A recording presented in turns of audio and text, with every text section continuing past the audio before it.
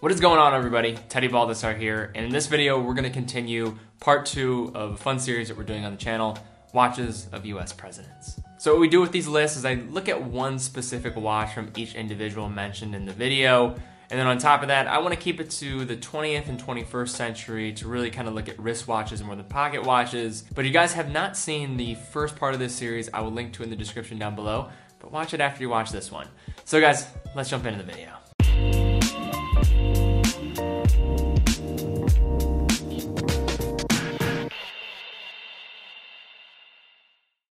Alright, so first up we have the watch from President Harry Truman. Truman became the 33rd president of the United States following the death of FDR in 1945. When looking at presidents that were the most active wearers of watches, Truman has to be in the conversation. However, the one watch from his collection that I really want to take a look at is his Universal Geneve Tri-Compacts. I wanted to pick this watch for two reasons. One, I think Universal Geneve made some of the coolest looking vintage chronographs of all time, and for its connection to a day in history that helped bring some peace and end to the deadliest war the world had ever seen, World War II. The watch is a supposed reference 1255-1 and was made of 18 karat gold. The significance of the watch is hinted by the engraving on the case back, which reads, "Worn at Potsdam, July 1945. by Harry Truman." Like the case back indicates, the watch was worn at the Potsdam Conference that took place from July 17th to August 2nd, 1945, where the victorious Allied leaders Harry Truman, Winston Churchill, and Joseph Stalin met to decide the future of Germany and post-war Europe. The conference ended with the Potsdam Agreement and the Potsdam Declaration, all of which this watch had a front row ticket to.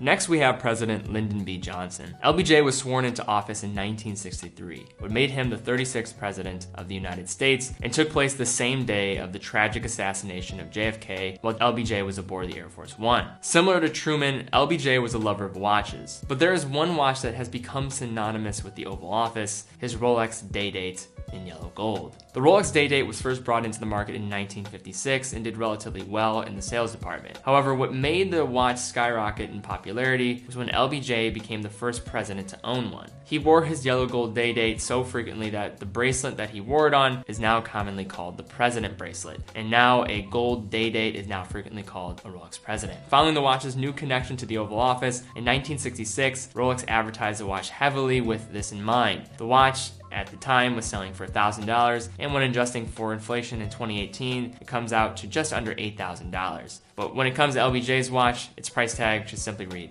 priceless. In my previous video of presidents' watches, I thought it was incredibly cool how George W. Bush wore a Timex watch while in office. And in this video, we have a president that is going to be joining him in that Timex club, Bill Clinton. Clinton became the 42nd president of the United States when elected in 1993 and served a second term following. Bill was known for wearing one of the most recognized and beloved watches from Timex, Timex Ironman. Timex created this watch in partnership with help of officials from the Ironman Triathlon and released the watch line in 1986. Clinton apparently owned several models. The one most notable was his blue and black Ironman Triathlon that he wore to his 1993 inaugural ball. And despite being a fun watch, the press did not have many kind words of the timepiece. As an example, Gene Weingarten of the Washington Post described Clinton's timepiece as a plastic digital watch, thick as a brick, handsome as a hernia. However, despite the hate, I applaud him for wearing a modest timepiece despite being one of the most powerful individuals on the planet, and I definitely commend him for it.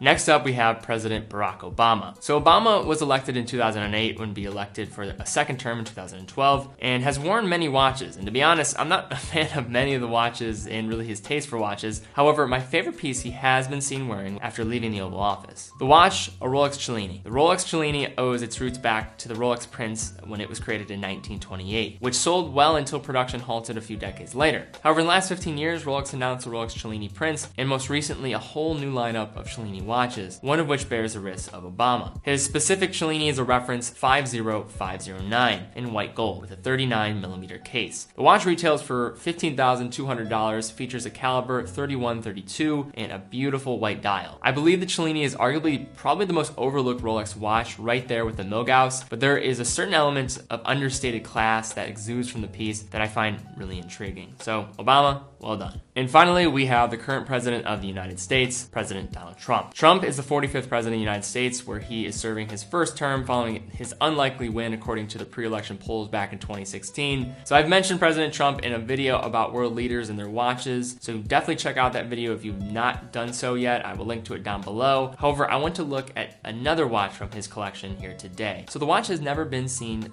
worn by President Trump. However, it has been seen on the wrist of another US president, Ronald Reagan. The watch was Reagan's Colibri, which was donated to a Famous Faces auction, which was done to raise money for charity. The watch went up for auction at the event in 1999. The highest bidder, Donald Trump. And like I mentioned, there are no reported pictures of Trump wearing the watch. That said, it is really cool to see how the one watch has a connection to not only one president, but two presidents of the United States. And the last thing that's probably noteworthy about this is the watch itself was purchased for $7,000. We know this because it was a public auction. And if you're looking for a watch that's owned by a US president, I don't think that price tag is too bad at all. So guys, thank you so much for watching. If you enjoyed this series, be sure to give this video a like down below, subscribe, hit the bell icon. That all really supports the channel. Also leave comments about other video topics in this type of area that you want me to do. I really enjoy doing these because it combines kind of history with watches, two of my favorite things. So please, love to hear comments about things of that nature down below for future videos. And also be sure to be following me on Instagram. We're gonna be announcing the next watch giveaway watch very soon. And to see the updates in terms of when we're gonna announce the winners, follow me on Instagram so you can see that. Also fill out the form down below. If you fill it out in prior months, you're all good to go. And then finally, go check out our Patreon. If you wanna support this new generation of watch lovers that we're trying to foster up on this channel, any help there would be greatly appreciated.